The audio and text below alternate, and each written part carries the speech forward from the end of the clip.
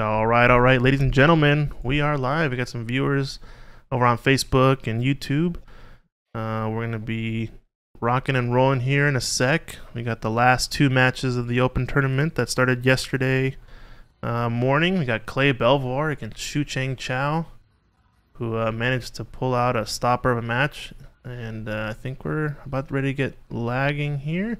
In the booth today, I got Patrick Nix over from Chalkbox. How's it going, Patrick? It's going great. Thanks for having me. Appreciate it. Yeah, I think things have been going pretty well. I saw you doing the Evo Sports stuff, and some other stuff. Yeah, we're doing a lot of new things with Evo Sports technology, and I had a great event yesterday here on the Chalkbox. We had an all-day Moscone Cup challenge, and but this is really fun to watch here because one of my favorite players to watch, Shucheng Chao, is just having a heck of a tournament here. Coming in at his 637 Fargo rate and, taking down some giants. And he's got two more giants ahead of him here with Clay Belvoir and then Stephen Fullen in sitting in the hot seat. So big challenge for him. Hopefully he got a good night's sleep and a good breakfast because he's going to need it. Yeah, hopefully. I think he knows Clay's game pretty well, and they already played a match in this tournament. I think they were on table 5 on the Evo Sports stream yesterday. I think I was kind of hopping back and forth between it, and from what I remember, I talked to Clay after the match on the stream, and he had a couple of bad mistakes. Shucheng did, and I think his first two racks he missed 2 10 balls, which was a pretty huge swing of things. And I think Clay only won by 3 points or something like that. So it could have been either way. Those 2 10 balls go down, it's a whole different game. So yeah, I'm sure he wants a little bit of a revenge on that one. Yeah, and you certainly, you can't get away with missing 10 balls against Clay Belvoir. Yeah, for sure. You're not going to get away with those. You got to put the games away when you have them. But of course, we all do it. But yeah, Shucheng has just been nonstop impressing the heck out of me. For the last year and a half that I've been watching his game progress, he just seems to get progressively better and better every time I see him. And they got the place to themselves over here. Look at this. They've got really. I mean, it's like this is just for them. Yeah, pretty much. Open on the morning on a Sunday of the Super Bowl. I think makes it a little bit more of a spotlight match. All right, let's check out his break here. All right, second row ball. So he switched it up. One thing I was commenting on yesterday was him and Dan Louie were going back and forth, and they were both breaking from the from kind of the 9-ball spot, really like 1 ball away from the rail, from the long rails. And talking to him in the commentary booth earlier, he was talking that it kind of ties up a lot more of the rack, and so it's kind of like breaking from the side in 8-ball. If you trust yourself with clusters more than your opponent, then you kind of want to tie the table up to make it more difficult to kind of grind out racks, as opposed to breaking wide open, leaving a wide open shot, and letting your opponent run out, for instance. So I think he actually went in more towards center on this one, so maybe he's switching up his strategy a little bit against Clay. Who knows? Yeah, and thank you, Bo, in the chat. Appreciate your congratulations there. It was a hard-fought battle yesterday. Nice shot on the 1 to get down to the 2. Look at that. Speed really control. Moving that. Yeah, he had to move that a long ways. Yeah, I mean, out of the distance there, you only have a 5% error rate, and you still end up, 3 ball, 4 ball lengths away from your position. It's pretty rough. That was a great effort. Yeah, and I think he's just going to punt this 2-ball backup table, leaving the cue ball behind the 8, I believe, is what he's looking at here. He could do it the other way, too, play behind the 6 in separation along the 2 long rails. Either one, I think, is good. I like either safety. Well, there's a good path for the 2 to travel up table. Oh, he just didn't catch the 8-ball. Yeah. There's that nice open path for the 2-ball to easily get through without hitting anything.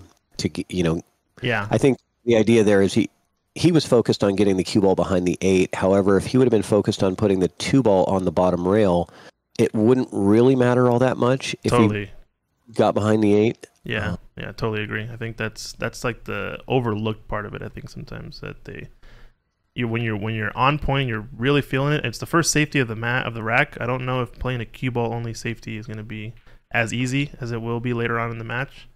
Yeah, nice shot there from Clay, staying down and getting that 2-ball in there. Yeah, when you're trying to control the cue ball and the object ball, you have to prioritize one over the other, right? Which one is my priority? Because you can't split your brain equally between two things. One's got to be prioritized. Yeah, I feel like I've noticed a jump in my own game when I'm focusing on here we go, little jacked up, little touchy shot and opportunity strikes. Yeah, I think when focusing on the object ball a little bit more on the safeties that you play, it tends to improve your percentage of just general success of achieving a containing safety, not necessarily getting the perfect hook that you want. Obviously, it's higher risk, higher reward, but a lot of the time you can get pretty easy safeties if you just know how to push an object ball to a certain area, Right. But table safeties are very different than bar box, right? You can use that distance to gain the advantage. So what's he going to try to get on the purple 5 here? Might run into it, I think. Yeah, I was going to say, 'cause it really doesn't have either corner. It's got to be banked or bumped. What do we got in the chat? We got Bo hanging out. He's rooting for the underdog, he says. Mayank Rana's in the chat. How's it going, Mayank? Scott Smith. Let us know where you guys are watching from and tuning in from. Share and like the stream. We only got 2 matches today, so it's going to be a quick in and out right before the Super Bowl starts today. Bo, I am not in town. I'm still in Virginia. I'm just doing this remotely. And things so far are going smoothly. Hopefully things go well today as well. All right, so what's he got on this purple 5 here? Banging it to the corner, maybe? Or playing it safe. Again, pushing the 5 to the bottom rail. Yeah, so it was kind of a two-way there. Bank, and if you miss, bank it short on the pro side, right? Bring it back a little bit, but he didn't really have a whole lot to, there's nowhere to really hide the cue ball there or anything, so. Yeah, it's pretty naked type safety. It's good to miss on the pro side. If he would have made it, there was a good reward there because he was on the 6. Oh, for sure. I think that only goes badly if he overbanks it. So if he goes long on the bank, he's going to sell out a shot. But if he misses it short or makes it, all is good. Oh, yeah, Mayank, I'm in Virginia. Let me know. I think it's not too far of a drive up to Maryland. Let me know if there's any snooker tables up there. I remember you came down, made the trip all the way out here, or all the way out to Seattle for the, I think, Seattle Snooker Open last year or 2 years ago, if I remember correctly. But, yeah, let me know. Yeah, I miss you too, Bo. We'll be back soon. I think I'm planning to come back early April for a couple days before Lincoln City 8-ball, so should be fun. Nice. Well, it'll be good to see you here. Yeah, we've got I think just teams we signed up for. That was it.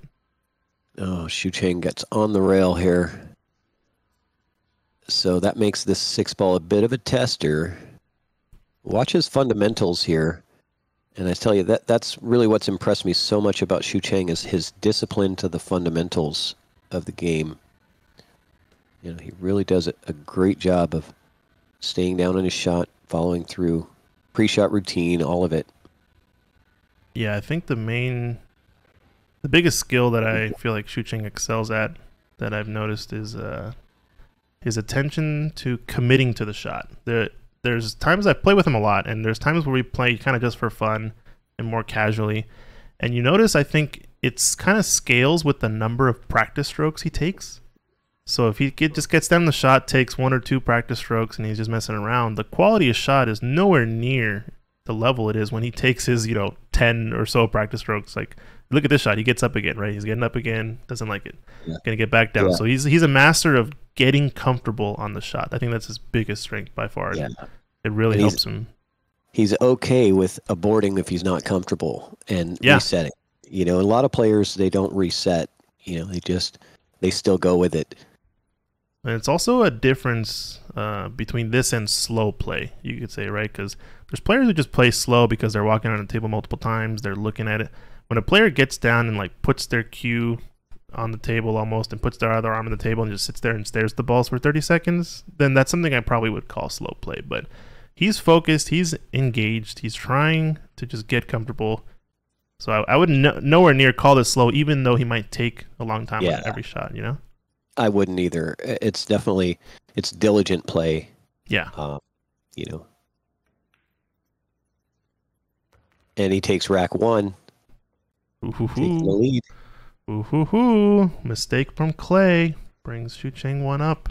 Every time I see Shucheng's Fargo, it's higher. Every single time I look at it. Yeah, higher. I actually just looked it up. You said 637 or something, and I was like, wait a second. And then I just did a search. But yeah, what was it? Sorry, a week ago?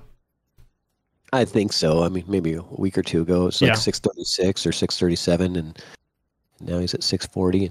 Yeah, I've never seen it go down. It's, every time I look, it's going higher. That means he's playing good quality pool. Yeah, it's good. It's making improvements. That's all we can strive for.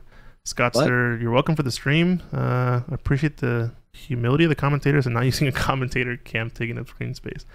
We won't mention any other commentators who do that, but it's pick your poisons. I think some people like the face cam, get to see who's they're interacting with. Yeah, I don't see a downside necessarily. Some streamers that do that. I've never done that. You know. Yeah, I don't necessarily see a problem with it though. I think it's kind of the type of content you prefer. Some people like to see the emotion, interact more with the face on the screen, someone who they're talking to, you know.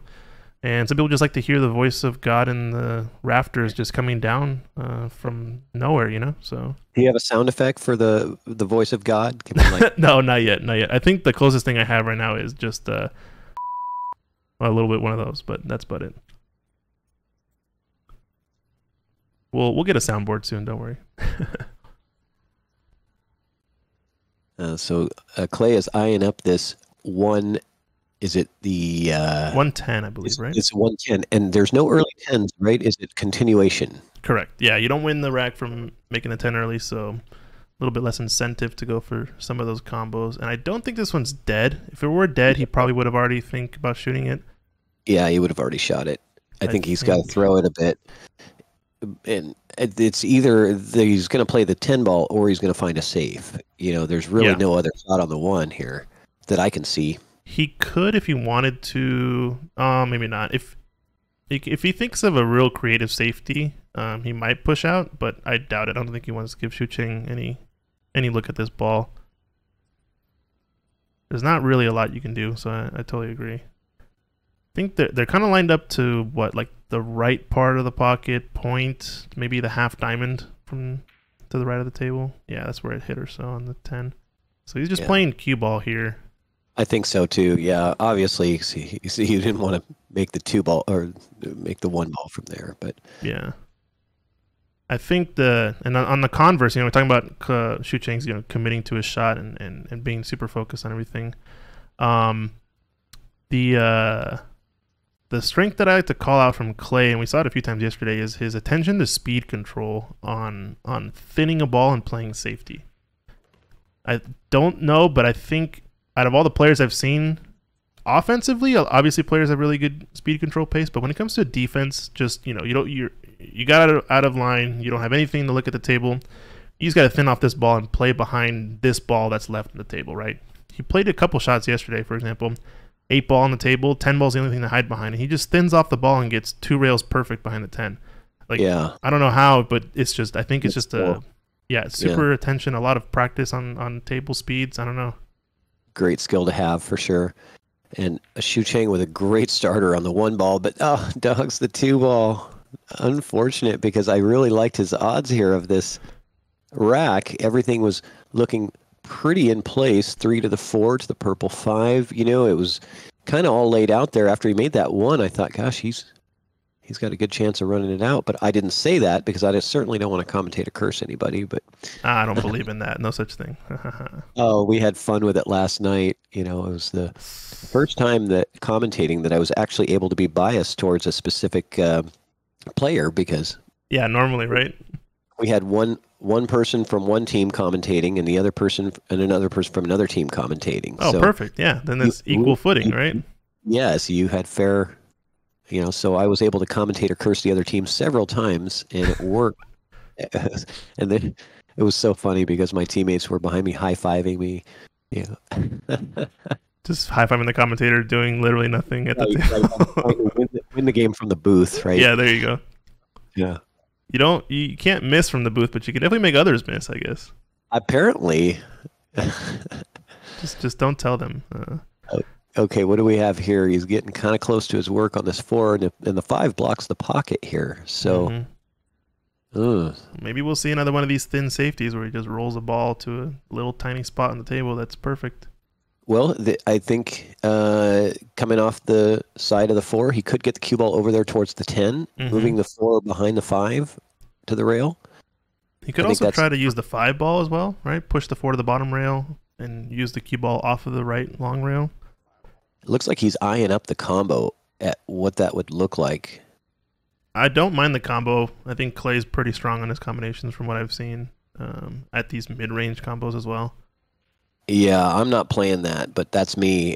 I'm very not confident that the success rate of this shot and the outcome if you miss is probably pretty disastrous. Yeah, so he is going to, looks like.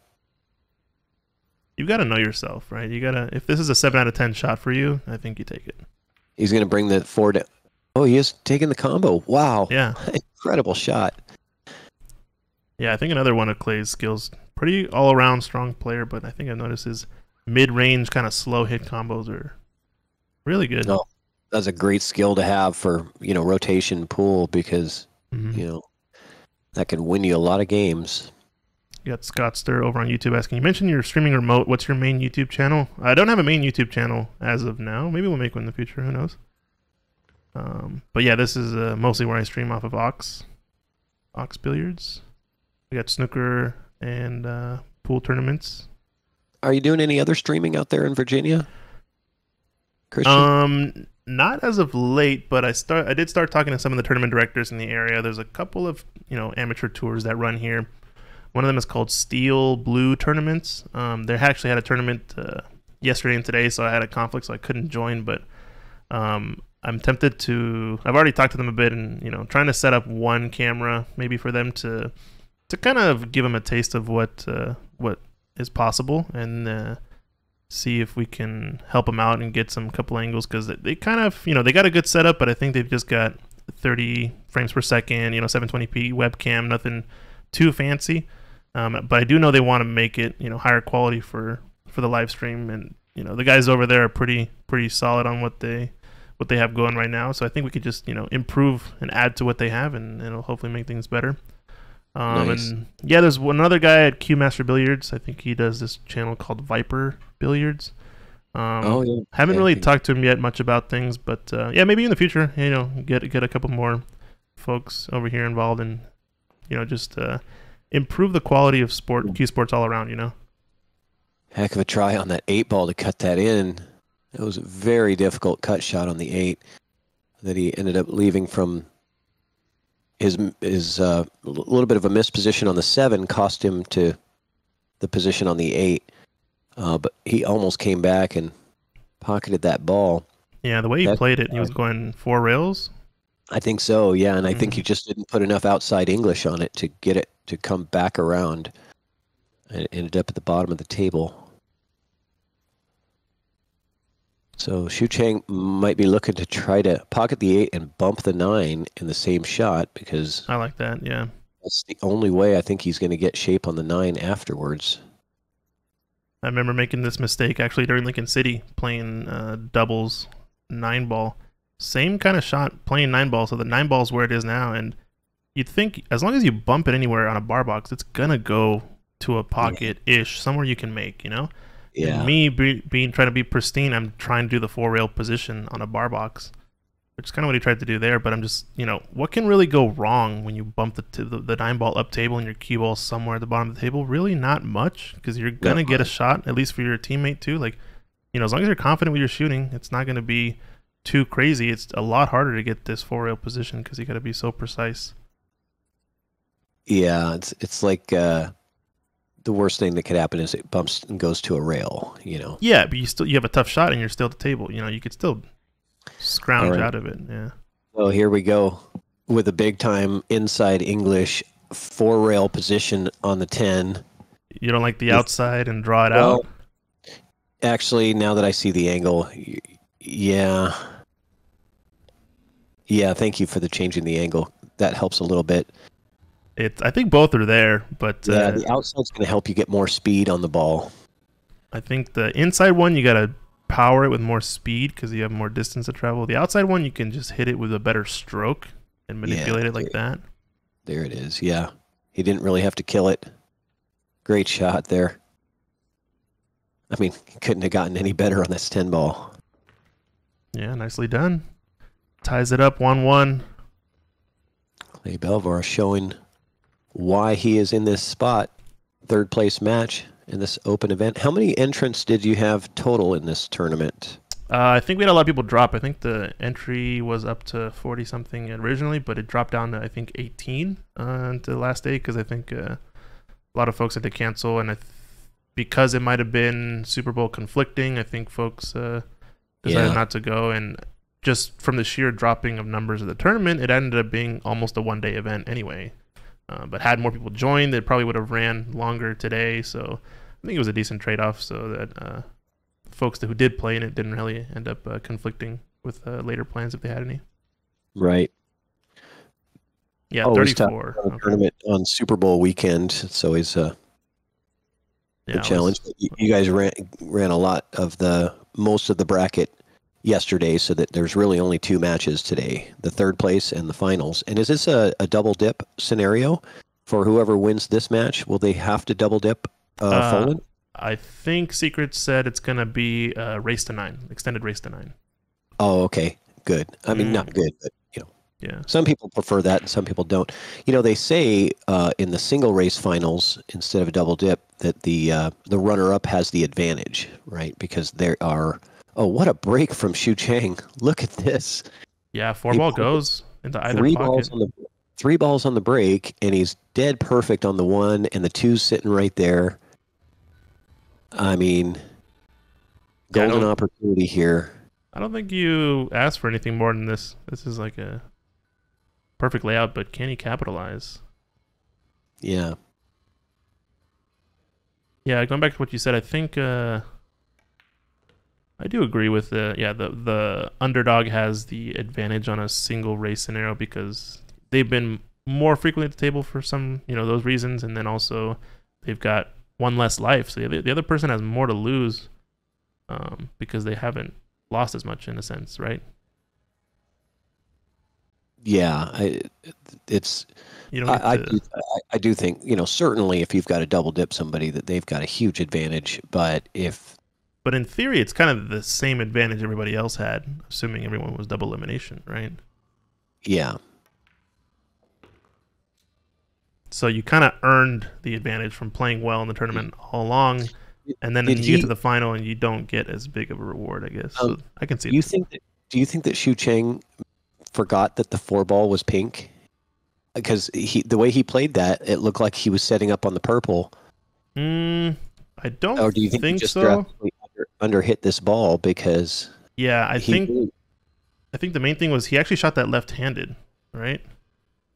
So I think his left-handed stroke, he just under hit it. Oh, that was very observant. I'm pretty sure. I did not notice that. Let me just take a quick look.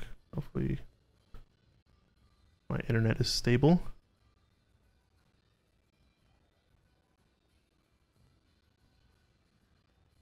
He's got to be precise on this.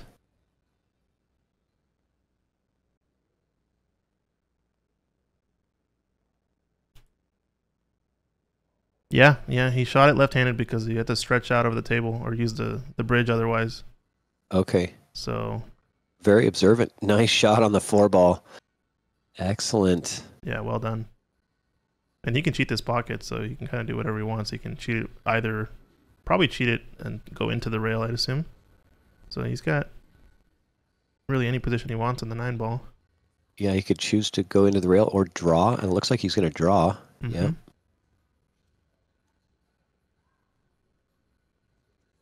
Yeah, I mentioned the game we were playing yesterday. I think we played last time I was in Seattle a little doubles versus one. I think we were playing Arnie, and me and Shucheng had to alternate shots, but one of us was offhanded.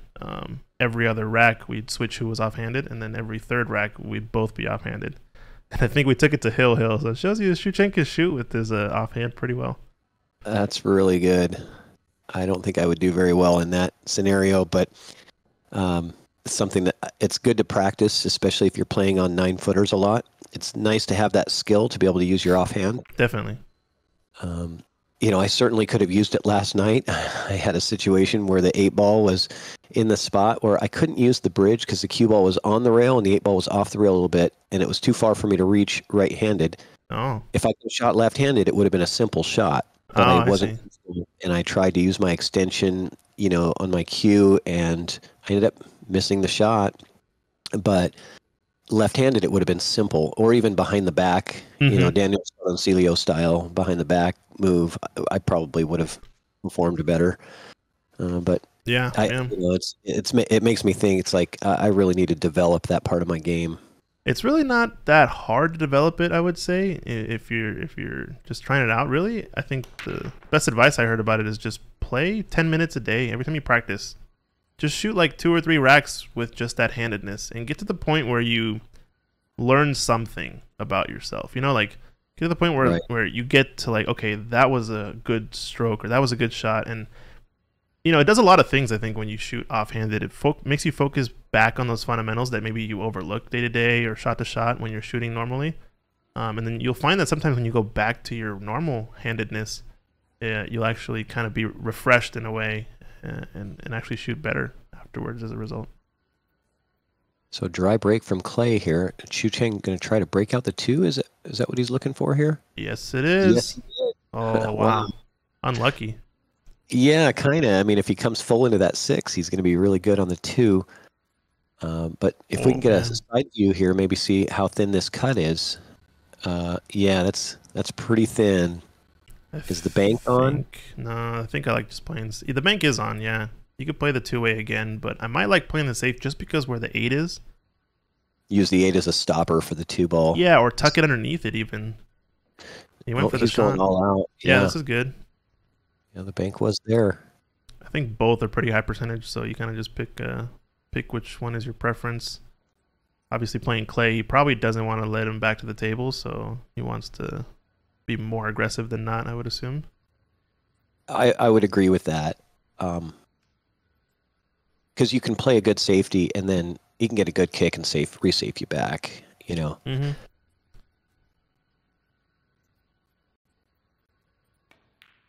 If you can avoid turning the table over to him, you do it. Keep him off the table. That's the best way to beat a good player, is to not let him play. He's gone once again a little too far. It's kind of been the story of this tournament. Overran positions. I think a lot of the players adapting to the speed of the tables. They're playing pretty quick. Yeah, I noticed that at OX as well. I think it's just the HVAC in there keeps it nice and dry. Right, the air is dry. Not, most of us at home, we have quite a bit of humidity in our areas where we play pool at home a lot of times, and that causes a little bit of sluggishness. This is what it should be like, right? When you're going to an event in Vegas or whatever, they're probably going to play similar to this. Yeah, and another theory I have too is that I think because they get so much play compared to a home table, there's so many people rotating in and out and so many balls rolling on the table and getting brushed and getting cleaned and vacuumed every day. I think any sort of fibers on the table that develop, they kind of get, broken in and worn down onto the cloth, so it becomes more slippery over time and becomes a smoother surface. Yeah. I think you're right. So I think the combination of those things definitely makes it. Really tried hard to slow roll that down the rail. Yeah, I don't know if I like that. I understand why he slow rolled it, because that line was going to run into the 6 kind of no matter what. But I almost wonder just committing to taking the shot and bumping the 6 in a way you wanted to, or hitting the same shot just at pace and coming 2 rails maybe around the 7 or something else that lets him let out his stroke. I think that's kind of the moral of the story that I've seen. Slow rolling can be death on these tables sometimes, and overrunning position. So trying to do a shot where you can let out the stroke and get a big margin of error for coming into the line of the position, I think, are the two keys to success.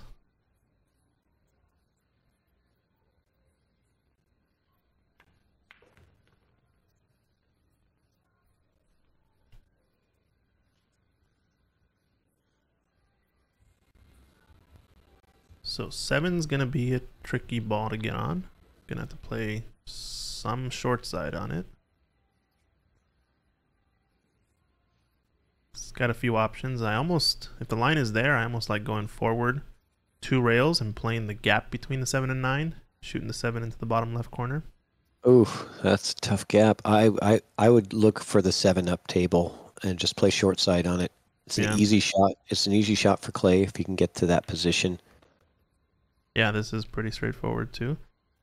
I just think that if a combo on the 10 if he wants it, and continuation, right? If he can slow roll this and leave the 7 right where the 10 is, it's not a bad play.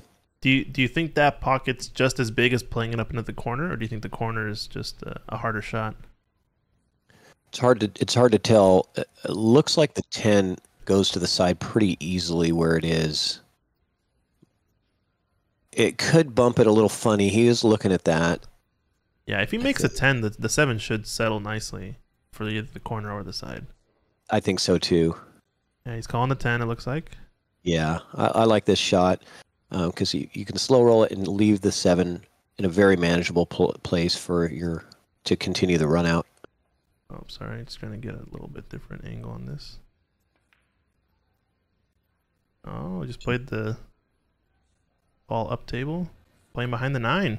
Wow, nice shot. The cue ball behind the 9. Okay. I shouldn't have zoomed in. We missed the cue ball position, but nice speed there. That was a heck of a safety. I wasn't even looking at that. And that's, the 100-point Fargo difference. I don't see shots like that. I didn't even consider that. I was looking all at the combo on the 10 as the best option. Yeah, I think that's kind of a big determining factor at the higher levels. Do you know when to play safe, when you got to take your medicine and throw in the towel and live to fight another day? And a safety like this is a game winner usually. Yeah, it's even better than him making the ball sometimes, right? Yeah, I think he makes it. He gets weird. Because he's got now that 7 down there by the 8, so with ball in hand, the run out here is very easy. But Shucheng can kick very well. There's a high percentage that he's not going to give away ball in hand here.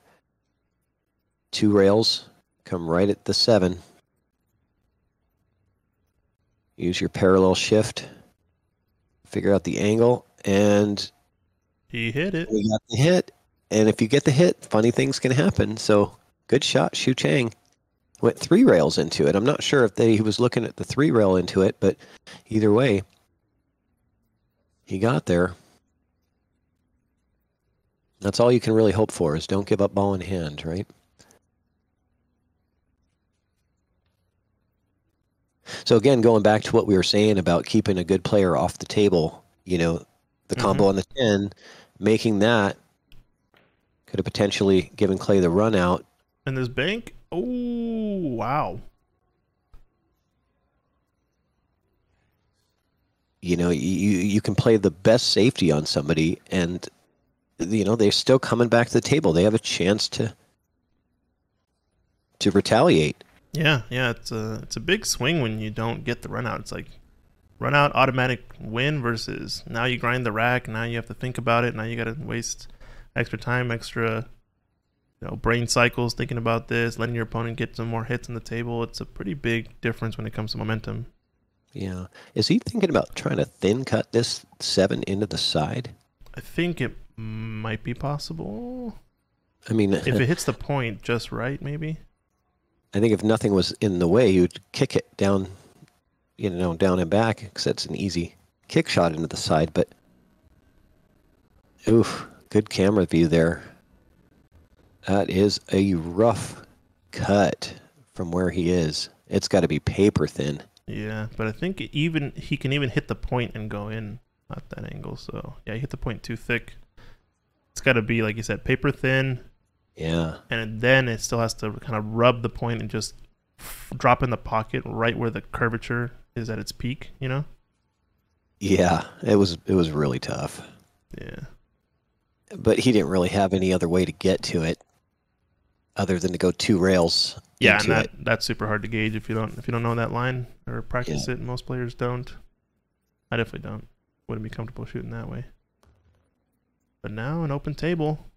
Yep. Clay got his reward that he wanted.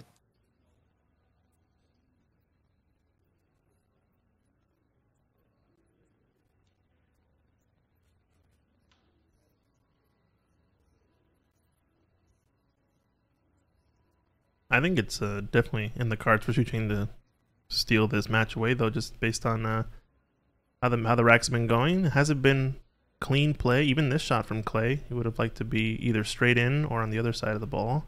On If the other he's side of it, yeah. if he's on this side, he wants a lot of angle. He's gonna have to swing the ball around the rails.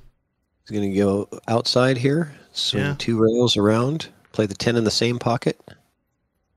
Yeah, Pretty standard shot for Clay.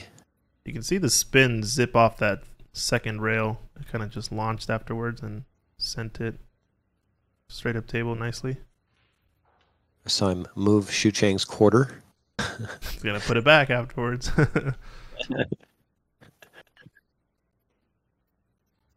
Just not that it's in the way, but it's just something your eye might, kind of drift to. So Yeah, good shot. Yep. Nicely played from Clay to tie the score 2-2. And he did put Shucheng's quarter back.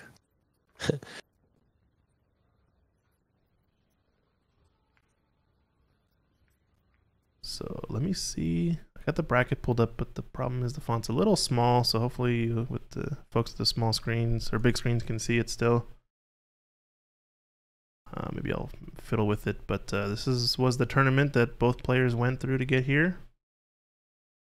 Stephen Follen is in the hot seat, waiting for the winner of this one. He's in the room hanging out. Don't know if he's warming up yet or not, but we had a couple of local monsters that didn't make it to this far, which is, I think, a little bit of a surprise. Daniel Sardoncilio and James DeVee. Can you tell me who had defeated those two? Because I can't read the bracket from there. Yeah, James ended up, I believe, canceling, not joining the tournament. Yeah, so he didn't play at all. So he just wasn't even in the tournament. And Daniel, I think, ended up losing. Won his first match. He lost 7-0 to Stephen Follen, and it was one of those kind of swingy matches where like the kind of one or two mistakes are as impactful as they can be, and kind of swing the racks in your favor, and then you break and run on your turn, and then it's kind of like a shutout. But it's really only a few mistakes he made, I guess. Then he played a few matches on the B side, and then he ends up, I think, losing to Dan Louis 7-4 on the B side to get eliminated. So not easy opponents for Daniel, that's for sure. Yeah, no shame in losing to Stephen Follen and Dan Louis. Two great players. The 7-0 surprised me. I did see that. Now that you reminded me, I did see that on the bracket yesterday when I was just looking when I had breaks, and I saw the 7-0, and I figured, well, it probably was, like you said, one of those. Sometimes you just don't get a lot of opportunities. Yeah, that's how it goes. Especially alternate break format. You get if you don't achieve what you need on your breaks, it can get out of hand quickly. It's kind of like those 2-point swings in a way, right? You make a mistake, now you're down by 2, not really down by 1. So it gets out of hand a little bit different way than winter break format does. For sure. It's always painful when you dry break and you lose 2 racks because of it. Yeah, for sure. Yeah, dry break. They run out and then they break and run. That's about his worst case scenario. Right. In alternate break, dry break can cost you 2 racks. And that's painful because when you get back to the table, you're just it's hard to get back in that mode. So what is Shucheng doing here with this 2 ball? I think it's Clay at the table, yeah. Oh, is that Clay? Okay, sorry. That was a nice shot. I didn't know that it had room. Hit it like it was a hanger.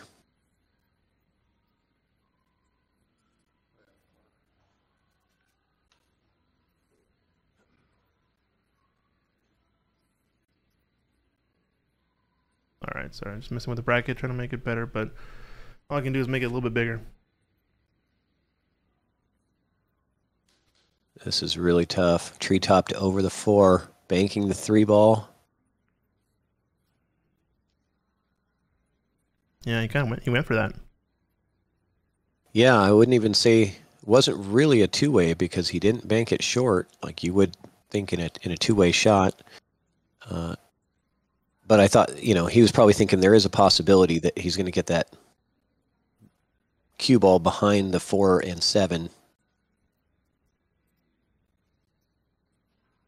So you play the shot in a couple different ways. You can try to come underneath the 4 and bump it, or you can just try to play high with it some inside. It's a little tricky because of how steep the angle is. It's going to be hard to hold the speed, so I assume he's going to be slow rolling it. If he's trying to hold it, it's going to bump it. Yep. Nice. Oh, and it went too far. Yeah. And now it's like that similar cut that he had before, but this is even worse. There's really no way to cut this ball in. Yeah. So now you're looking to play safe.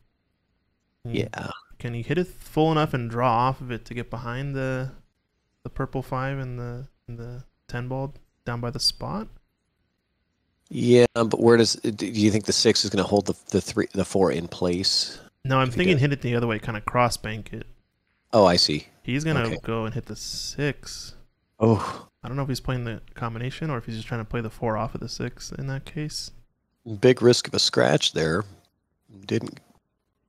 Pool of Champions wants to know what the entry fee was. Entry fee, I don't exactly remember. It was on the post, but I think Secret Wong is in the chat over on Facebook. She can let us know and we'll shout it out. Don't remember. I think it was somewhere in the $100 range if I had to guess. Yeah, I thought it was something like 150 or somewhere around there.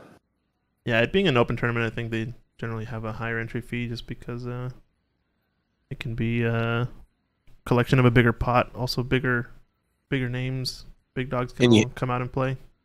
Yeah, you kind of have to have a higher entry fee to get the pot up higher because you don't typically have as many players as you would have in, a capped event like a 600 and under. You're going to get, 64 players. It's So it's always a trade-off, right?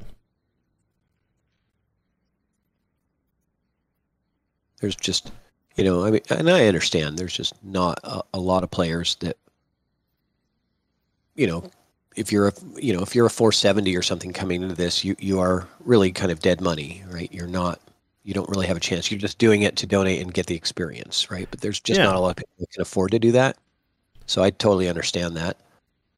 Yeah, I think that type of, I guess, culture to the way we play pool, though, I feel like needs to change if we're really going to improve as a whole, I think we need to either fix that problem you're talking about, which is give it a lower barrier to entry to lower players by either having like tiered payouts or whatnot, or I think ultimately, like we talked about sponsorships yesterday, I think having more sponsorships, more money in pool is going to be the easiest fix because then it's not an obstacle, really. The entry fee shouldn't be an obstacle. If you can compete at the level, then you kind of can get to the stage that you're at. And that way, the only thing, you kind of like remove all the blockers, and the only thing up left is for you to try to compete against good players. If that's all that's left, I'm sure a lot more people would be interested. And we get a lot more players. But yeah, it's a trade-off, right? It's a challenge to balance it to where. Okay, what was his plan there? Coming around like that, I wonder if he was trying to bump into the 9. Yeah, I think so. Because he's kind of stuck with this purple 5 in a bad spot. Doesn't play to really any pocket other than up table. It's one of those shots where you have to focus on the stroke more than the speed because he got a lot of tangent line action and it kind of arced a lot, and that definitely widened open the angle off of the first rail. Do you see an easy safety here? I'm not seeing any. I'm not seeing. He's calling a 10 ball on the side. Oh, he's calling 10. Okay, I'm liking the cross bank. If he can cross the 5 to the left long rail and play the cue ball 2 rails up table to the top diamond and get the 5 to come behind these balls. No, he was trying to get behind the 6. Yeah. That was a fancy safety attempt. Yeah, he tried to push the 5 off the 10 to the left rail, maybe behind the 9, and play the cue ball behind the 6 off of 1 rail. That's aggressive. Call the 10 just in case you don't bury the ball and the 10 accidentally goes in the side. It's not what he was really wanting to do. That was another thing we talked about yesterday was you should always call something on your safety shots in 10 ball specifically, right? I think it's a misnomer. It's always a mistake, in my opinion, to call safety ever when you're playing 10 ball or 9 ball. Doesn't ever make sense. There's no reason to call safety because if you pocket a ball, your opponent has the option to give it back to you. So exactly, and it's only a disadvantage if you don't call safe. Like, right? If you call safe, it's a disadvantage because you're not calling a shot. Let's say you call the most random crazy shot you can think of that could happen, and then it does happen. Now you just take that decision away from your opponent, and they don't have a choice in the matter. You could actually end up on the positive side. And if you hook yourself, you're going to be there anyway because your opponent's not going to, they're going to put you back if you wouldn't have called the shot. So you're better off always calling it, I think. Yep, I agree. Yeah, Secret saying he tried to play the 10 in the side, was also trying to get behind the 6. I guess he talked about it in the room, so she was able to hear that. Grant Coover asking, do all tables use that set of balls, or did someone bring for today's game? Here at OX, we have the Aramith Black set that you see on every table, and every single table is pretty much identical. They're all 9-foot Rasson OX tables. OX being the Rasson model that they make. This is the same table you'll see in the Moscone Cup. Obviously, they've switched to 4-inch pockets now. We've got, I think, the 4.5-inch pocket version. And the Aramith Black set is what they also use in the Moscone Cup, so that's why we got it. It shows up nicely on TV. I know there's a lot of controversy over the purple 5 and the pink 4. Yes, we won't get that started in the chat. That's always a discussion that derails, but you put a poll up in the chat. How many people like a purple 5 ball? Yeah, I care zero about all those opinions. I'm sorry. I'm just kidding. Oh, look at this! He overcut it. Yeah, with a late game miss, and this is what swings games in 10 ball is the late game errors. Yeah, definitely. Wow, that's a huge miss, and that's the biggest way to miss on these tables. They're pretty accepting the pockets generally when they're at a slower pace. And when you catch that near jaw, though, at a higher speed on these Rassons, they very, very often will rattle. Something about how the pocket is shaped. I know we talked in the past. Remember we had a discussion, and I'm pretty sure I've caved that these are 4.5-inch pockets, not 4.25. After doing some measuring and checking of stuff, and definitely the biggest difference is the sort of cut of the pocket and how the cushions react to the ball hitting it, Yes. I think on the Rassons, the cushions are angled downwards a little bit more. So it kind of squeezes or pinches the ball underneath the rail in a way. That's kind of different from like a Blue Label diamond table that's kind of more flat against the ball and doesn't squeeze the ball really. So you get a lot of difference in cue ball reaction. It'll play a lot shorter. It'll sometimes feel like it's playing faster if it's bouncing more off the rail. A few different things will change. So Shucheng gets the lead here, 3-2, on a late game error from Clay. Clay playing really well, but those one mistakes cost you one rack usually when it's late in the game, and especially at this level of the tournament. But yeah, I agree with you on the tables. Just little minor differences make them play a little different. So just being used to the equipment is helpful. Mm-hmm. Looks like Clay looking at the rack from the side, making sure that the one ball is lined up on the spot correctly. And I would venture to guess that Shucheng has quite a few more racks on these tables than Clay does. Yeah, I think Shucheng plays a weekly APA Masters League on this here at OX, so he's definitely used to all these tables. Yeah, he's been a regular at OX for a while.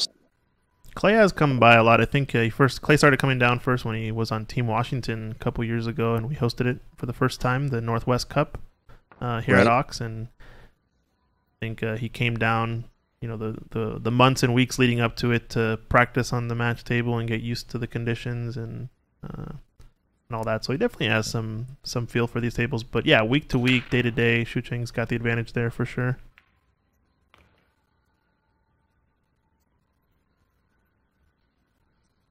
Well, this is kind of a funny rack here. Jonathan Herring saying that the only issue with the black set is the 10 ball. Hard to tell which is the 8 and which is the 10. Sometimes it's positioned the right way because it doesn't have the white on the ball. But, that being said, with the other set, it's kind of hard to tell between the 1 ball and the 9 ball a lot of times, so you take the good and the bad with it. Yeah, for sure. I think I obviously have a different opinion when it comes to the ball set than maybe a lot of players. But he did not call that. He did not call that 2-rail, so Shucheng with the option here. Yeah, he's definitely going to stay at the table on this. This is a shot I saw from Dan Louis yesterday. He was hitting it the other way, but he was thinning off the 2 and wedging the 2 between the rail and the other object ball. I don't think he really has the angle to do this. He won't be able to wedge it. He'll maybe be able to push it and bump the 10 farther away, but as long as he gets a good cue ball, he should get behind the 5. Yeah, that's what he wants, to get the cue ball behind the 5.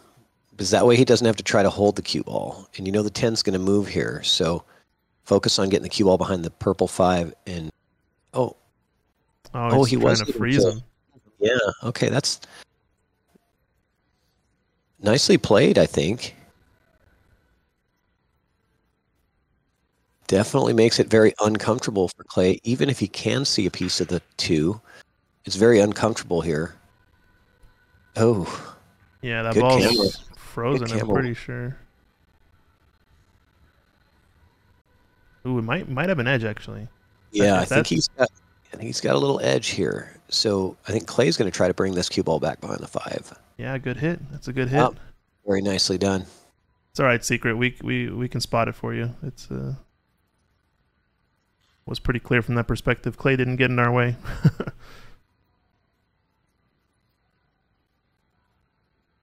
So ultimately, this is the scenario you're looking for when playing the safety, is trying to wedge that ball up against the rail and get some separation. Having had Shucheng not bumped the 10 ball with the cue ball on the way out in the last shot, he would have gotten closer to freezing it. And really, if he freezes it and doesn't give him a shot, it's just as effective, right? I was okay with bumping the 10, knowing that it's probably going to bump the 10 and know that the place to be with the cue ball is behind the 5. Yeah. Because it wouldn't have been as lock-up as what he was trying to do. Certainly, he almost got him completely jammed on the 10. Yeah. But the way it worked out, it gave him that edge. It would have been this scenario, basically, right? Yeah. And it's a bad hit. Pretty sure. I don't know. They're discussing it. All right, we'll take a quick replay here. Yeah, let's see if this is very, very close. But the 2 is in front of the 10, so if the 2 moves first, I think it was a bad hit. That's my opinion anyway. Obviously not official. But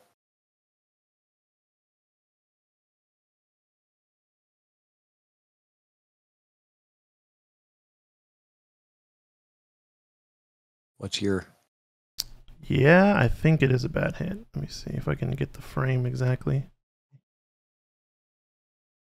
Yeah, it's super close. Yeah, for sure it's a bad hit.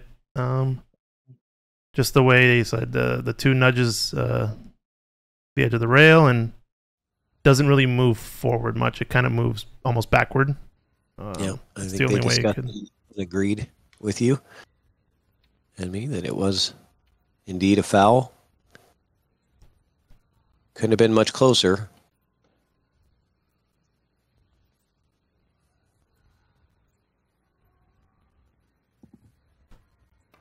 Yeah, he's got to do slow-mo next. That's pretty easy to do. We'll figure it out.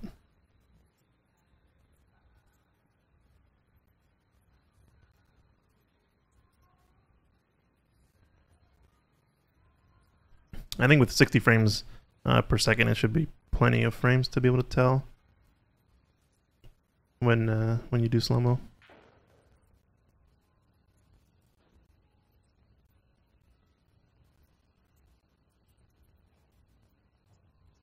Yeah, I can just change it manually. Okay.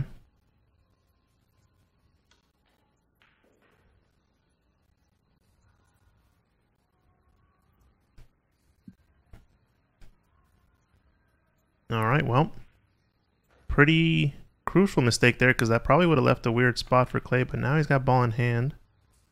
He made a little bit of a positional mistake on the 5, but I think he's back in line now. Very much so. Wants to play center of the table. I think straight or either side is good based on where the 8 ball is. Worst case, he shoots it in the side. Or most likely he shoots it in the side, I would guess. Yeah, this is a stop shot. Get yourself the 8 in the side. You know, just kind of stun over for the 9. I like drawing it a tiny bit.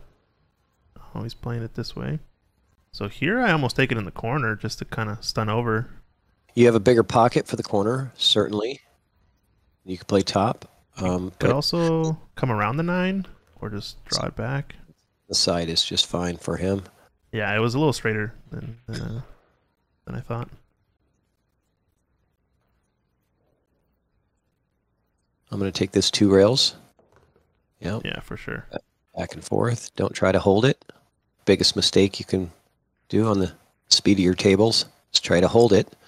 Yeah, let the stroke out and play a line that'll get you more margin of error. It's much easier to pocket the ball when you get your stroke into it versus trying to dink it in there.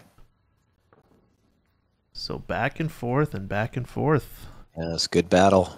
We are in a race to 4 now.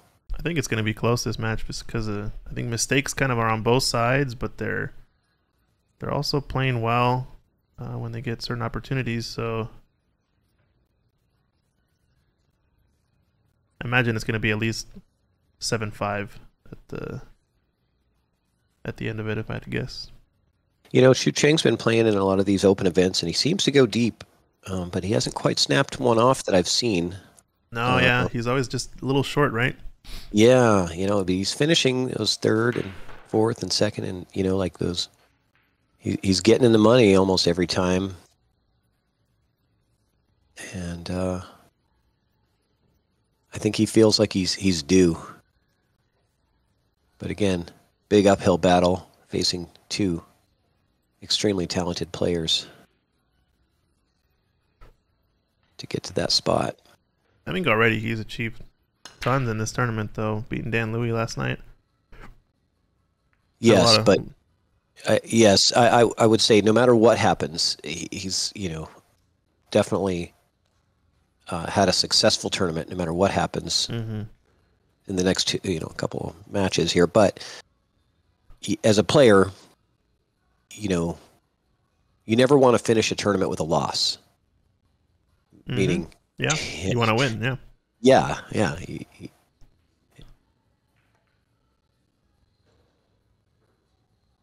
I think so far Clay is his next biggest obstacle mentally, probably, and physically, I guess as well. But like in terms of players in the area that he's used to playing and stuff, I think the day he starts beating Clay is the day he's gonna jump in his game.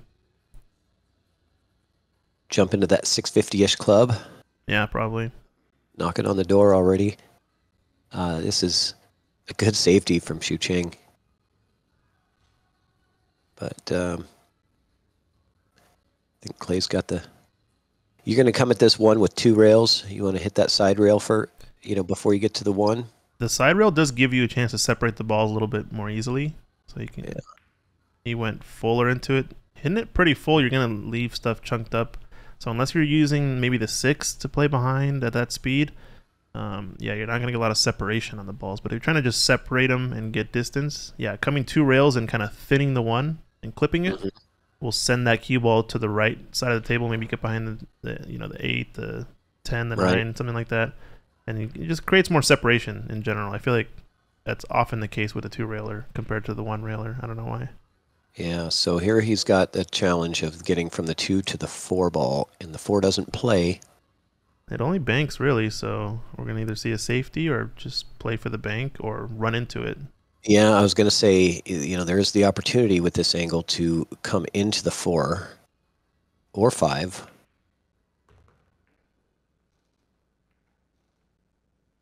Yeah, Does the 4 float to the side? I don't think so. Not from that. I can't imagine from that angle he would be able to play the 4 to the side. No. No, it's going to be a safety. Yeah. He's just looking at what angle he wants to come off of it. Does he want to try to go for the gap between the 8 and the 10? That's a little bit more aggressive, maybe. There's also the gap between the 10 and the 9 he can send the cue ball. Or he could just push the 4 ball forward and try to stun the cue ball over or hold it there and play the 9 or the 6 as the blocker. What about the kick and stick? Is there enough space for the kick and stick between the rail and the 4? Because you could send that 4 2 rails down to the bottom rail and hold the cue ball right there where the 4 is. I don't know. Only the players really know if that's available to them. It's calling something. Is he going to try to pocket this 4? No. He's just calling it, I think, just in case. Like we said, you should always call something when you're playing safe. Oh, no, at that speed, he couldn't have been trying to pocket the 4 at that speed.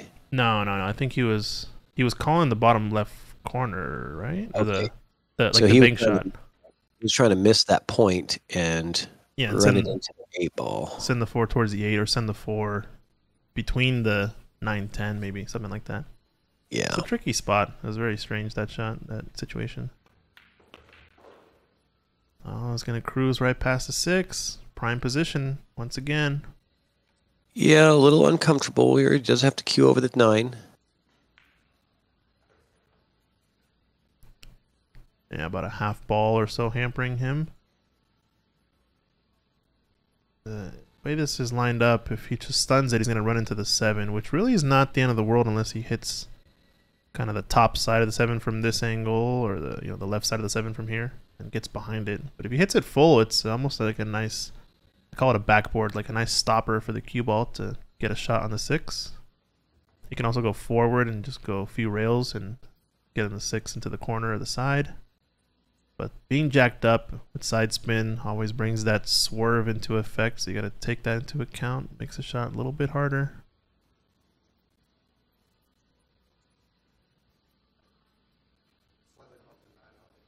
Yeah, he's playing safe. Yeah, I think he did. I think he did what you said you're not supposed to do. He said, "I'm calling safety." I think he said 9 ball in the corner. Or no? Oh, okay. No, never mind. No, he's playing the 5. The 5 okay. in the corner, yeah. I could hear a little bit of the room audio through one of my cameras, and I heard something in the corner. I can't imagine him calling the 9 ball in the corner there. Nah, unless you're sending the 5 for a joyride, there's no way. Right. Good shot there. That was a lot more difficult than it looked because when you're queuing over and you're trying to get that position on the 6 as well, queuing over the 9. Oh, I was worried about his hand hitting the 9. That's what I heard. Okay. Oh, okay. Thanks for the clarification, Secret. Now, do we have audio in the room on the stream, or is it just that? Okay, so the viewers can hear the audio. Yeah, just some ambient noise, whatever hitting of the balls. It's a little bit on the lower end because I think those microphones are a little bit fuzzy. They kind of buzz in the background. They're not as high quality, but they're just permanently set up there, so they can't hear the balls hit the back of the pockets, etc. Right. When we move to the side cam, it's a different table, so it's a little bit farther away. I see. So when we're, just so the viewers know, we are commentating remotely, so we don't actually have the audio in the room here for us. Yeah, we'll hear everything you say, Secret, blasted on the loud.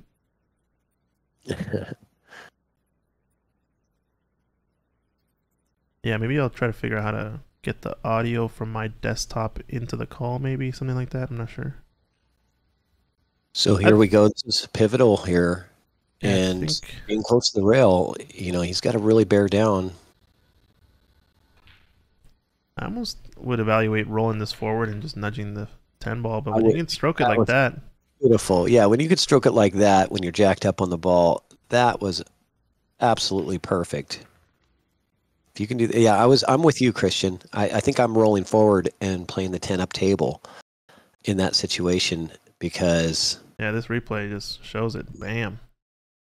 I mean, that's just a beautiful stun shot on the 9. Pressure shot too, because at that stage it's miss and lose, right? You know, you usually don't get another chance when you miss late game. Mm-hmm.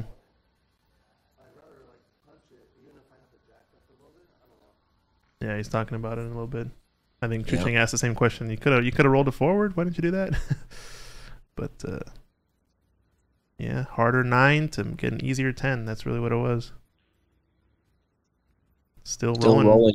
Who do you think will win? You know, if I'm going to put a guess on it, I'm going to say Clay. Yeah, I think at this point in the match, 4-3 where it is now and how they've been playing, I think Clay's going to win it now. But well, the odds say 78% for Clay, according to the Fargo rate odds. Mm-hmm. Now, but I always say, you know, about Fargo rate is Fargo rate is a determination of how you have played in the past, and it is not a predictor of how you will play. Yeah, for sure. You know, so you always got to keep that in mind. People get that confused with thinking, oh, well, you should play like this because this is your rating. No, that just means that's how you have played in the past. That's like the stock market. You know, past performance doesn't indicate future results, you know. Yeah, definitely. I think I also like to read it a little bit differently maybe than most people, but when you look at the odds calculation, you look at it generally as a percentage based on how they write it, right? And that percentage you're comparing to 100, right? And you're saying 78% chance out of 100 that he's going to win. That's a pretty high percentage, right? But when I like to look at it the other way, I look at it in relation to the other percentage on the screen, which is, in this case, it's about 80% to 20%. So really that's 4-1 in terms of odds, right? Yep. And when you think about it that way, it's actually a little bit closer to center than it might seem. And you definitely could think about, all right, if Clay's got 1 on the wire in a race to 4, I'll give you 4-1 odds that he wins. That's kind of a close bet, you know? That's kind of on the line if you think about it. Right. So, I mean, I think looking at it from that perspective, you know, helps make it a little bit less, you know, abstract in my mind. Because yeah, 78% definitely way too high, and like you said, it's also kind of an indicator of past winnings, not necessarily how you will. It's I think you got to read it as like a possibility. If anybody wanted to give me 4-1 odds, I'll take Shucheng right now. Yeah, right. So 4-1 odds, you'll take Shucheng. Somebody might take Clay still, though, right? Clay needs 3, Shucheng needs 4. That's an interesting situation. It's kind of close to that line if you think about it. Nice jump from Shucheng. Gets separation. And I think that Clay has an open look at the 1, but you know, getting the shape on the 2 is very, very touchy. If he's able to make this long shot, it's going to send the cue ball kind of over to that side rail and probably block off his path to the 2. It's too risky to take this on, even though it is there. I think he's got to play the safety here. Yeah, the safety's pretty straightforward. Just cross bank this to the right corner, top right corner pocket, and play the cue ball 2 rails behind this stack. Yeah, because the last thing you want to do is to make a great long shot and then be stuck. Right. Yeah, he played the 1 rail and he nudged. He got the double kiss. Yeah, he got the double kiss there. Does he come out okay? Yeah, just enough. Just held it enough. I think so, yeah. It's going to leave an edge, but not a makeable ball.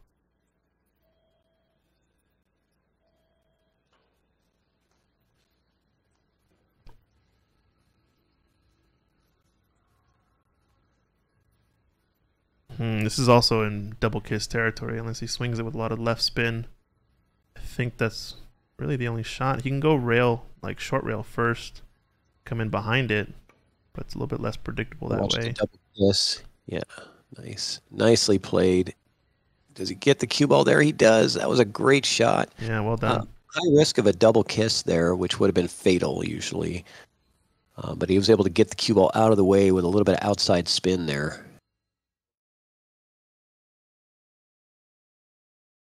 Yeah, see it again. You see how close that double kiss was. Well, he also got a friendly dodge off of that 5 ball. I think he was going to be a lot closer to the 3 ball.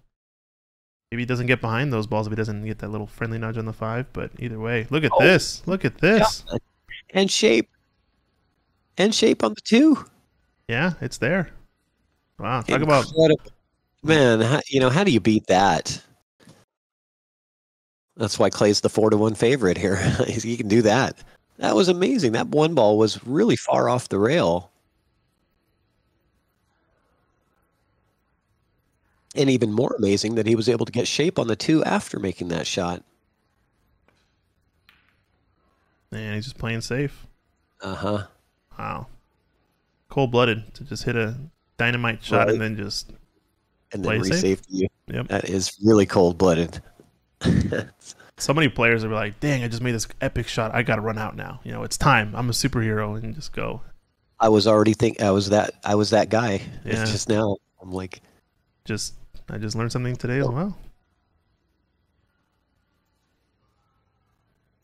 You treat every shot like it's a new game. Oh. Can he get behind the 9? He was playing the 9. So where the 9 and the 7 were, I don't know. I still, if he had the left edge of the 2, I like sending that 2 and tucking it towards the 9 and 7 and playing the cue ball 2 rails behind, which is a ton of blockers in the middle of the table, right? Yeah. And a pretty decent chance that if you push it close to those balls, you'll tie it up. You'll make him have to shoot a combo in the worst case, but you can get a pretty good cue ball and play safe behind those balls. Uh-oh. Oh. Unexpected miss on that 2 ball. Yeah, I think Shucheng on the last shot, I think his idea was try to hide behind the 9, and if you can't, try to bump the 9, because then it gets that funny. That makes that run out for Clay much, much tougher when the 9 and the 7 are kind of wacky, right? Mm-hmm. Right now the combo plays, I think, for most of these guys. But yeah, really unexpected error from Clay there. But Shucheng going to have to come with another. Oh, he went for it again. He made this bank shot against Dan Louis yesterday to run out a rack. He was playing it as a 2-way. He banked the 7, just really similar angle like to that, and was kind of playing to 8 ball up table somewhere, and ended up knocking it in. Went for it all there. No reward. Yeah, he put all his chips in on that one, huh? It was tough because it was a big mistake from Clay, like definitely an unforced error off of that miss on the 2. So you'd want to talk about another unforced error, maybe. Yeah, being 3-top now on the 6. He should be able to get to this being right-handed. This is better for a righty than a lefty. And the 4 ball is playable from anywhere, really, so he doesn't have to work to get position on the 4. And that makes everything a lot easier. Oh, you say that, and he worked the cue ball way farther than he needed to. He could have just rolled that in. Yeah, because anywhere in that, if it stops 3 feet shorter, he's still got a decent shot at the 4. Wow, so few compounding errors here from Clay, maybe opening the door. They're going back and forth in this one. Definitely not clean pool by any means, but we got action. Yeah. Clay with another masterful kick attempt. Man, he's good at clipping the outside edge of the ball on a kick shot. Yeah. And I don't know if he was calling the 4 in that pocket. That would have been incredible to call that. But it certainly looked like that was where he was attempting to go. And I think Shucheng takes on this bank on the 4. Yep, he's calling it. Yeah, you make this and it's time to go. Just rattled it. Just caught it long. Caught that Yeah. near jaw. That's the one that rattles on these Rassons most often. And those are the ones you want to miss short if you miss them, so that they kind of come back and settle up on that bottom rail. Yeah. Oh, and he bust open the cluster. Nice shot there. You got a 2 for 1 on that. Yeah.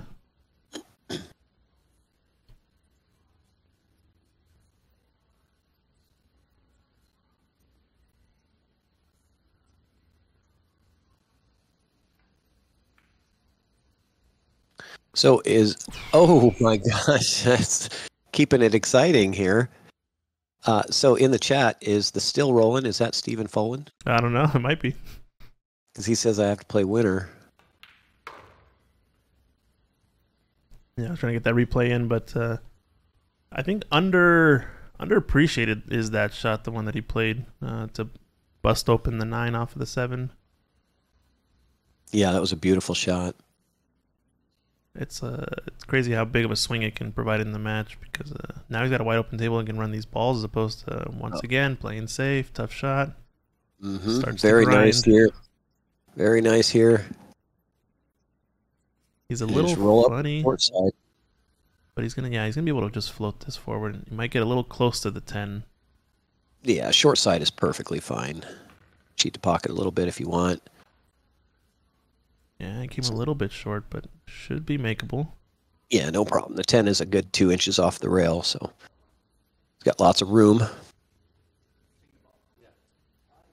Let's talk about cleaning the cue ball, it looks like.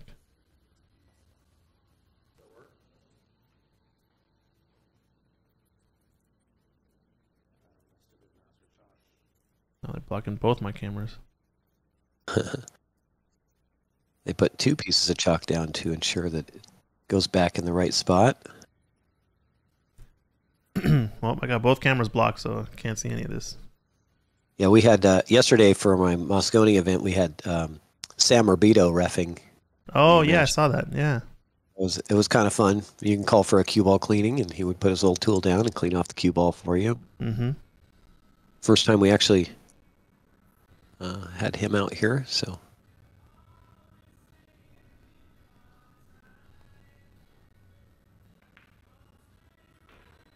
Down it goes. Now, what's the odds going to change to here? I'm going to say 90%. Yeah, you called it 90. 89.29. Okay. So now it's a 9-1 favorite. Clay 2 on the wire and a race to 4. Do you take that bet? You betting on Shucheng 9-1, 2-4 race? Yeah. Yeah, alternate break. We already saw him break and run earlier in the set, and it's his break right now. So, yeah, I would still 9-1. I feel like those odds are. I think you just like having the big payout, is what it sounds like. Yeah, I do. Yeah, it's risk a little to win a lot. Sure. Yeah. I like to, when I go to the horse track, I like to throw a couple of bucks on the underdog sometimes. There you go. All right. But yeah, I think viewing the Fargo rating in that perspective makes it a little bit more interesting, I guess to say.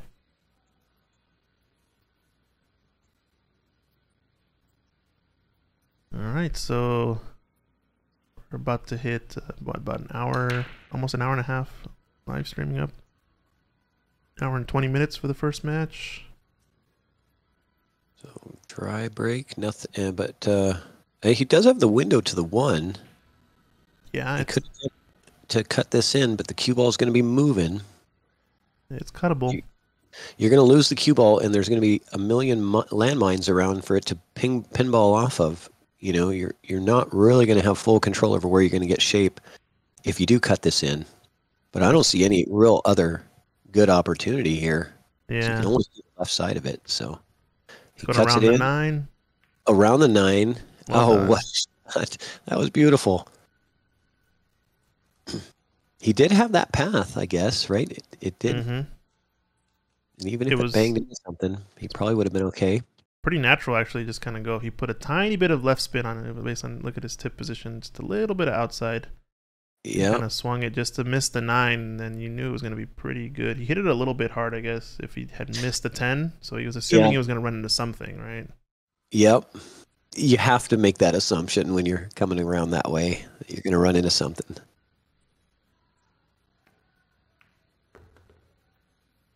And he's going up and down. It's going to be to too get prime fast. position. Yeah, a little hot. Still got to look. Oof. Yep. Oof. Hey, Bubalonia says he'll take Clay for a Seattle hot dog. That's our standard bet between me and Bo. He's going to have to give up 9 Seattle hot dogs to your 1. Yeah, in that case, wow. It's a 9-1 hot dog, Matt. Bet. Yeah, I don't know. I don't know. 9-1. Oof. Eat 9 Seattle hot dogs. It'd have to be like on an allowance or something. Uh-oh. Double nudge. Didn't want to hit the 9. He was trying to clear it once again. Go between the 9 and the rail there. Yeah, that was 3 shots in a row where he had to go up and down table and avoid traffic. You can get away with them sometimes, but that's hard to do when there's a lot of balls on the table and you're going up and down. And that was the 3rd shot in a row where he had to use the entire table. I think you can see the cutting angle on this 4. The camera's a little deceptive usually for me on these shots. I just kind of err on the side of he can see it. And if he can, he's probably just going to have a high angle on the 5. Because you kind of saw him prep his cue over there. He's playing around the table again. It's going to be too fast. Can he get underneath it?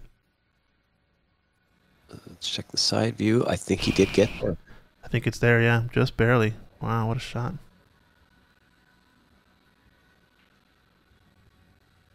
Yeah, if he gets out of this rack, this is a highlight reel quality rack. Not easy going up and down table on every shot. That was the 4th shot in a row where he had to use the entire table. Yeah, big shot there.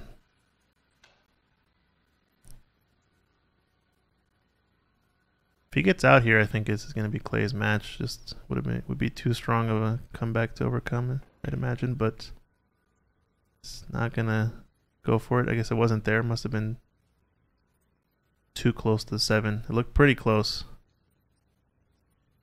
even for the reverse bank even. So I guess just went for the safety and left a pretty tough shot, but definitely a look at this 5 ball. So a few different things Shucheng can do. Does he roll up on the 6? Is he going to try to cut this and snipe it into the side pocket? That would be pretty aggressive. Yeah, I think rolling up on the 6 is the correct move. The aggressive, what you said is I just... Yeah, you might have to play this rail, like cue ball into the rail and then to the 6 because exactly. Won't have enough pace. Yep, bring it to the rail and float it right back to the backside of the 6. He did not use the rail. He went for the shot. He was going for the shot. Okay. Yeah, I don't blame him. Those are makeable, but they're tough. And something good can happen if you miss it on the near jaw. It'll just hit that point and kind of float down towards the 10. And he could have still maybe hooked him with the 6. So. Yeah, and I understand, the motivation to keep Clay off the table, even if even if you play it safe, like we were talking about. Anytime a good player gets back to the table, they can make things happen. So if you have the offensive opportunity and you feel good about it, take it. Because like you said, sometimes you go offensive and you get a little fortunate when you miss, There's a certain percentage of offensive shots that end up safe unintentionally. Yeah, and you'll do it on purpose sometimes too. Shoot those shots over others because there's just an element of safety, especially in rotation, right? Yeah. Yeah, this looks like a pretty clean layout now, though. Except for the 8, it's a little bit close to going into the left corner past the 9, but still has a lot of options if that doesn't go. Just needs to have a good enough angle on this 7 ball and be off the rail, and he can kind of put the cue ball wherever he wants. I like playing this 2 rails and playing the 8 in the side, and kind of finding the gap between the 8 and the 9, and maybe even going off the 3rd rail. You can also just float this up and down, straight off, like a stun shot, straight up off the 2nd diamond, straight down the table towards the spot. Just a little bit different path. He likes that shot too. 8 in the side gets you a really easy position for the 9 and then the 10. Yeah, just don't get straight on this 9 ball. Straight is okay, but it's just, you know, you got to stretch out and draw this ball, as opposed to if you have a little angle, you just let the natural line go.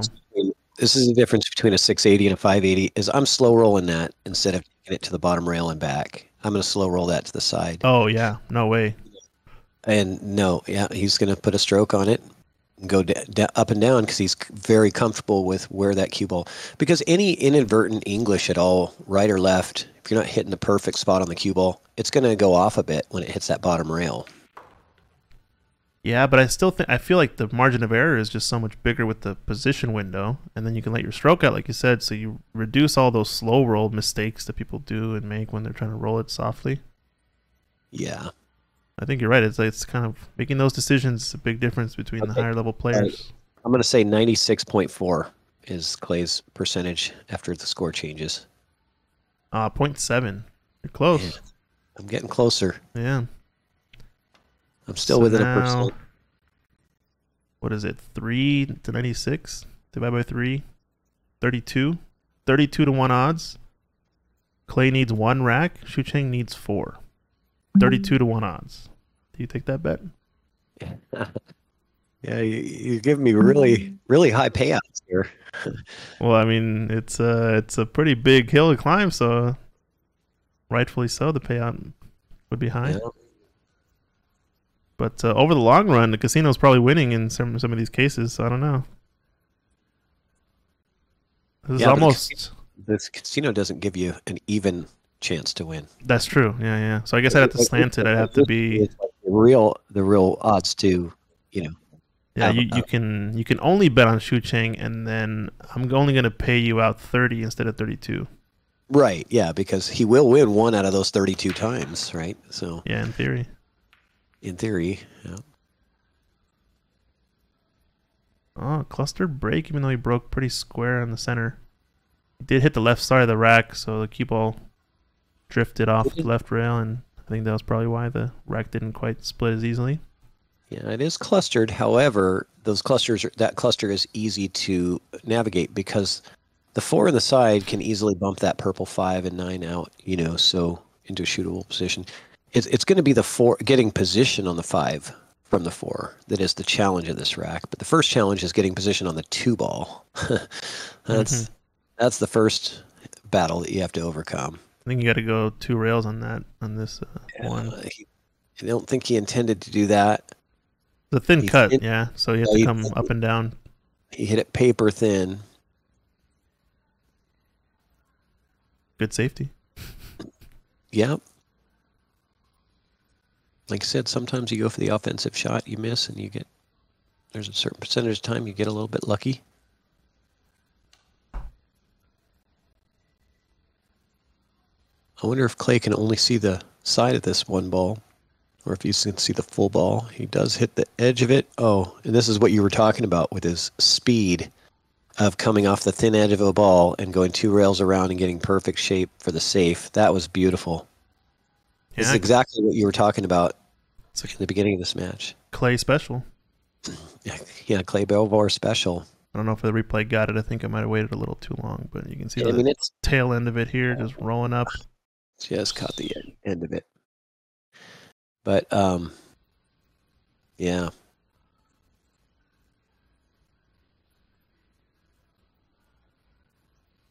It was well played. It's hard to hit the thin edge of a ball from a distance. And he hit it absolutely perfect. Oh. Missed all the ball. With a miss there, where's this 8 going to go? Even where it is now, I think it's... Well, actually, the 5's going to have to go in that pocket first, unless he zips it out of there with the cannon. Can this 2 pass The It's 9? no. Yeah, that's what I was looking at. Is I think that the 2 does pass the 9. I think because even if you hit the rail where the 9 is, you're fine because that 8's going to go in if he wants to go that way. But I don't think he is. It looks like he's setting up for the 2 in the bottom right corner. Oh, nudge the 10 to get into position. I don't think he was trying that. See a little smirk on his face. I wouldn't imagine that that's what he was intending, but worked out really well. You just see Clay smiling. Oh, that was a little bit weird, but he got there.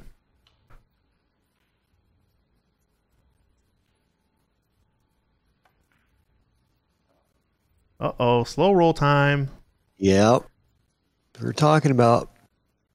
And so he caught that thin, right? He ended up overcutting it, which is the tendency when you're putting outside spin at a slow pace, right? And that's a shot that I've noticed over time, which is you're trying to hold the ball outside spin. You're going to be swerving thinner on the cut that you're aiming. And so that tendency is to aim it thin. So you have to kind of take that into account when you're trying to hold it nice and slow. Even on a bar box, it happens a ton. You know, you're trying to hold it for a diamond or so, and the ball's just a little bit of a cut. It's deceptive, but you have to aim that thick in a sense. It's kind of weird to look at it and aim it that way. But when you trust the stroke and you slow roll it nice and easy with good spin on the ball, that swerve action happens and you end up cutting it clean into the pocket. It's really weird. I don't know if you've tried that in the past or not, Patrick, but if you haven't tried it out, try doing that slow roll, hold it with a bunch of outside spin. And the best way to make it is to aim it like you're going to dog it thick. It's kind of weird. Okay. Definitely something to work on.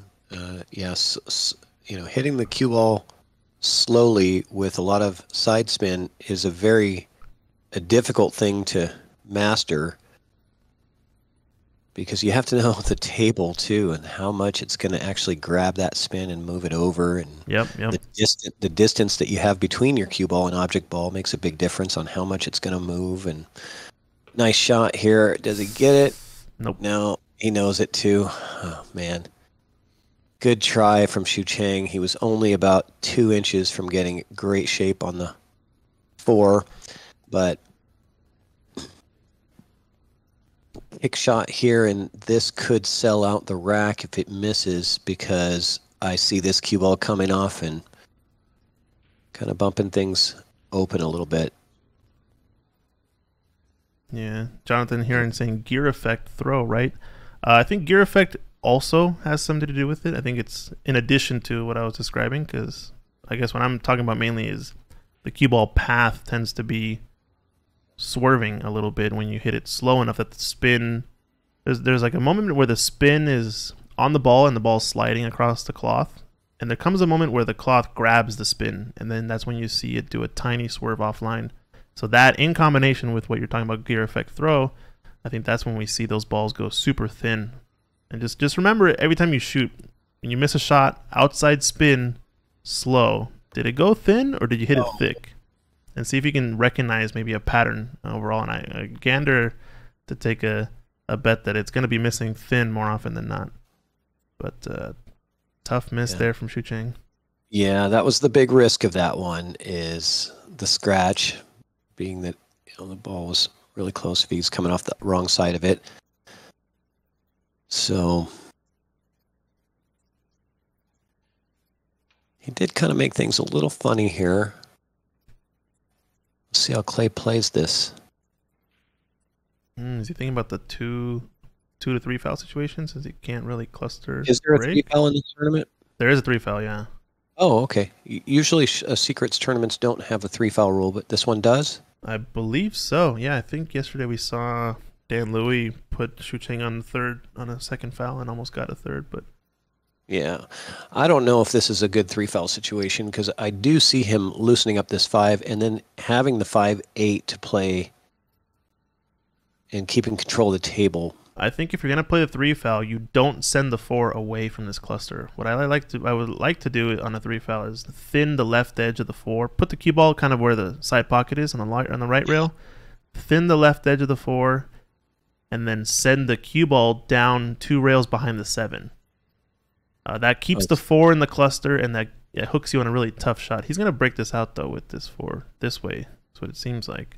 Yeah, it's just hard to cue that because he's so close to the rail. Oh, he's gonna go in the corner. He's got a lot of options. He's looking at all of his options here. He's just seeing how each one feels. Which one can you visualize, right? And Yeah. that's the shot. If you can visualize it successfully, then that means that that's the right one. It's your highest percentage, at least. Yeah. Yeah. So, is he just gonna kind of go in and nudge into the 9 here? Yeah, didn't get enough of it though. He didn't get enough, and he doesn't make the shot either. So, yeah, a lot of I wouldn't say indecision, but it wasn't the most comfortable. And so in that scenario, maybe the safety was, the second safety was the play. Yeah, maybe, but I think it's what you said. He kind of just overthought everything because he missed a shot. Also, didn't even get the breakout how he wanted. So maybe just overthinking it a little bit. Could have gone with the first option and probably would have had just as high of a result. But like you said, he's got to visualize it correctly. If he doesn't, it's not really worth taking because you're kind of gambling at that point, right?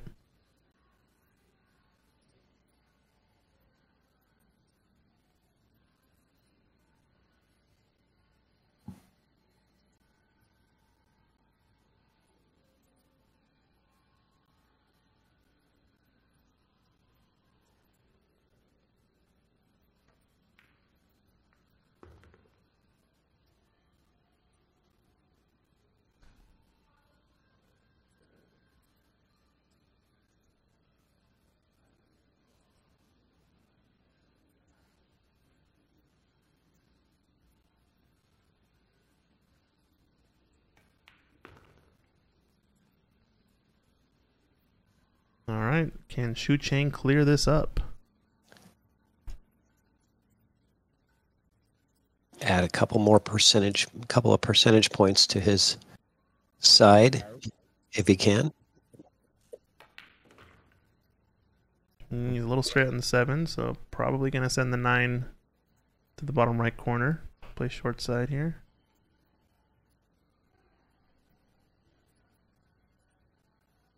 Yeah, that last situation was pretty tricky. I think that was kind of all arose from the fact that Shucheng hit that the 4 ball on the way in to that scratch, right? Had he not nudge those balls together so tightly, I feel like the breakout would have been a lot simpler. Yeah, that's right. His little nudge on the 9 complicated things a little bit more for Clay. Mm-hmm. So he got really straight on this. I think it's take your medicine time, honestly.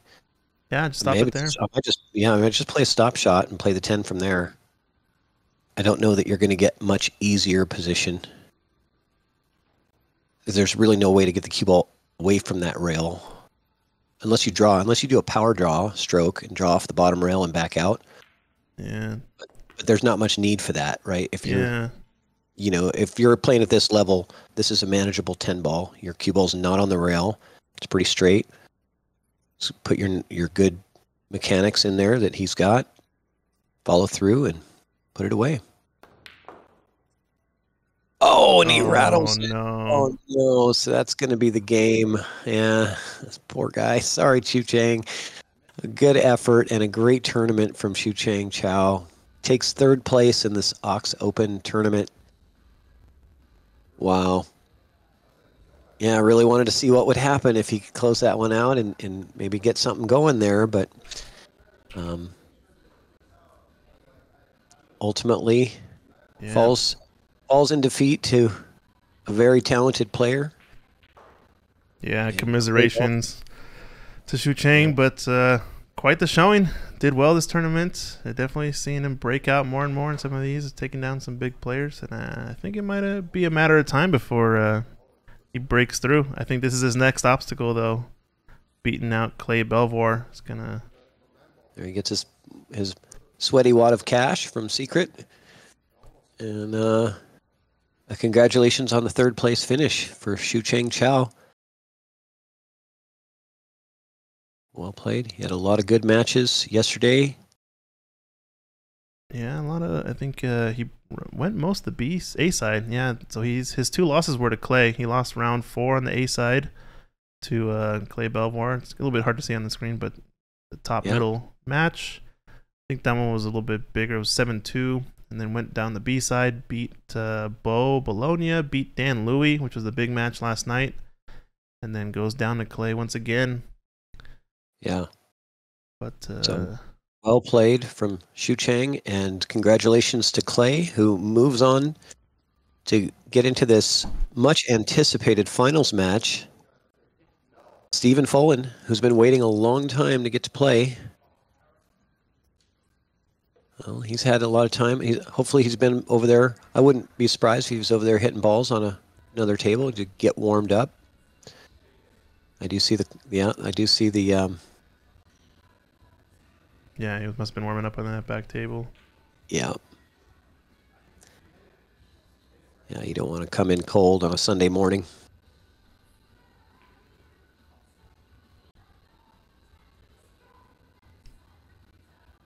And the last match that you and I commentated together was actually, I think, Stephen Follin and Stan Tarango in the finals of the the Open, the Northwest 9-Ball Open at 15th Street. Yeah, on the 7-footers, right? Yeah, I remember that. Mm-hmm. Yeah, that was a big match. The last match that you and I commentated together. Were you here for? We did. Let's see. NWPA. NWPA. Yeah, you were there for that, right? Yeah, that's right. Okay. Yeah. I always forget what exactly was last thing, but there'll probably be many more as well, I'm sure. Yeah. Always entertaining to watch the man, Stephen Follin. He is definitely got a lot of firepower in his game and just a great player to watch. And so Clay's got his work cut out for him here. He's going to put on his great game. Yeah, they faced each other in the A side, right? So yeah, this was the hot seat match, actually. The hot seat match, right? This is a rematch of the hot seat. I think we're literally swapping out 100 Fargo points too. Stephen Follin, 740. 740. Okay, so what do the odds say? 76% for Stephen. So was that 3-1? 3-1. What do you mean? Here. Yeah, this says 3-1. Yep. Yeah, like a 3-1 odds that that Follin is going to win. Yeah, I don't know. I don't know who I would take with that. I might take Follin. We got Shucheng coming into the booth, possibly. Oh, excellent. Can we hear him? Yeah. Congratulations on a great tournament. Third place in this tournament is definitely nothing to be disappointed about. You did a good job. We were really hoping that you were going to make it all the way to the finals, though, for sure. Yeah. I mean, Clay just controlled the game too well, and I couldn't make a good safety today. Like, it's probably I thought too much about, because Clay has been clearing out tables and no misses. So I'm just thinking, I have to hook him up on something, and then I just lose everything. Lose control of the keyboard, lose control of the object ball. No safety at all.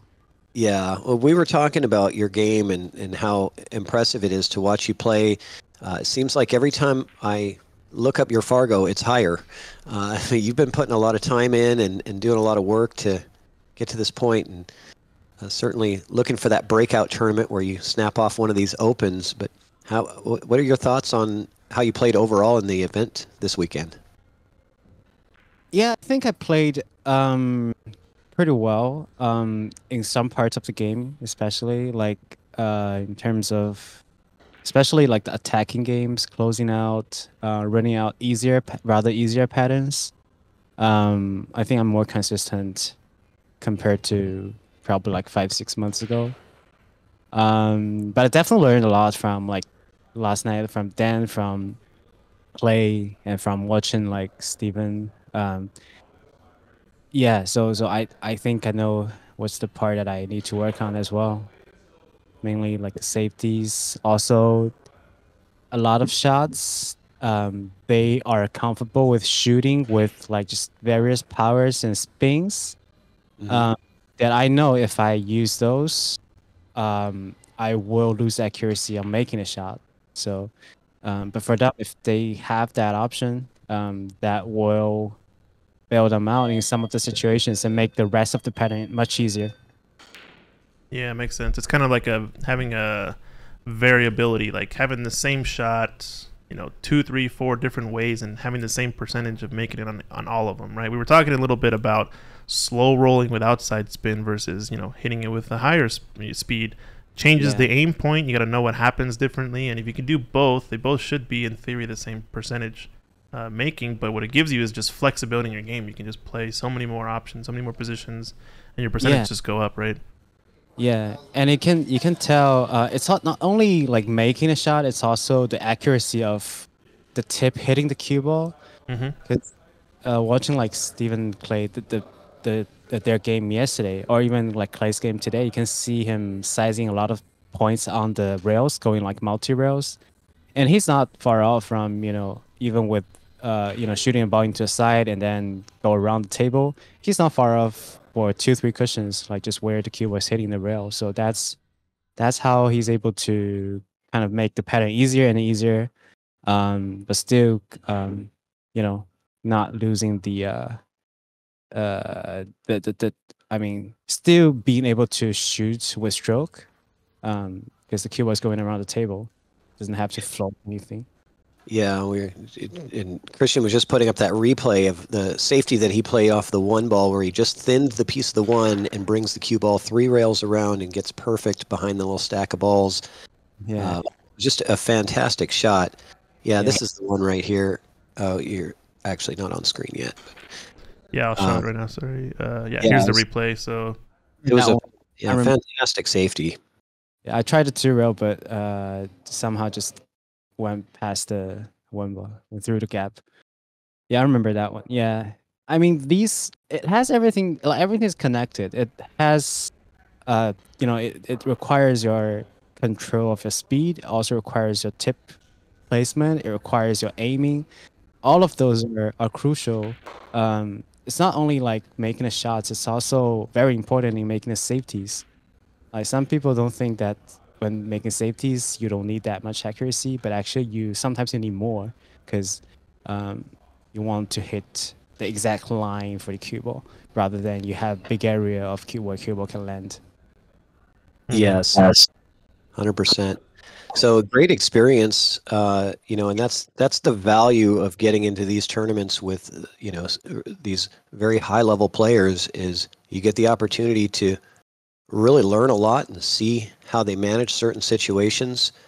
And I think Shucheng, I think you're one of those people that really soaks up that stuff like a sponge, and you take that away and put it in your pocket for future tournaments, and that's worth the price of admission right there.